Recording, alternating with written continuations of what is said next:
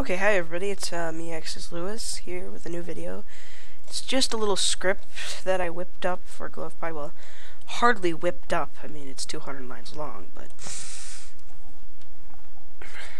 it's for ZSNES for the classic controller. But anyway, you'll need a Bluetooth, and when you plug it in, you should see this Bluetooth icon. Blah blah blah blah blah.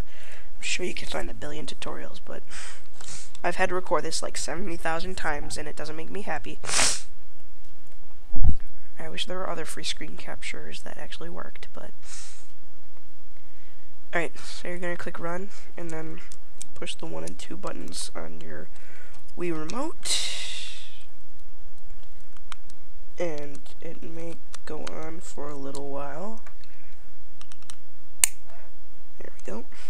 Alright, so this debug box right up here, alright, in full screen, right where it says connect to Wii remote, then restart, or Wii remote, whatever, and I can't click for some reason. I think that's just, it's weird. I wonder why I can't click. Oh, the remote didn't connect. I wonder why not.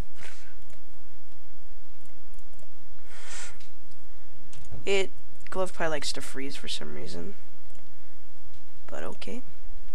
Could just reopen GlovePIE, open that up, run it, and then connect the Wii remote.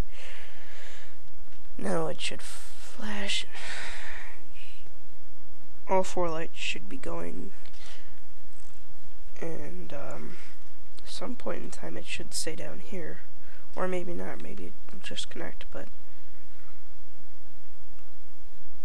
okay, so it connected, and you need a classic controller. There are all sorts of light codes that I believe it's in here, but these are from an earlier version, so that's wrong. But real quick video just showing you how yeah, you can play 2-player games with this, and sometimes it likes to drop the Wii remote, so you just have to reconnect that. But yeah, that's all for today. But yeah, if it gets stuck on player 1 and player 4 lights, just restart, click stop, and start. But yeah, that's it. Thanks for watching.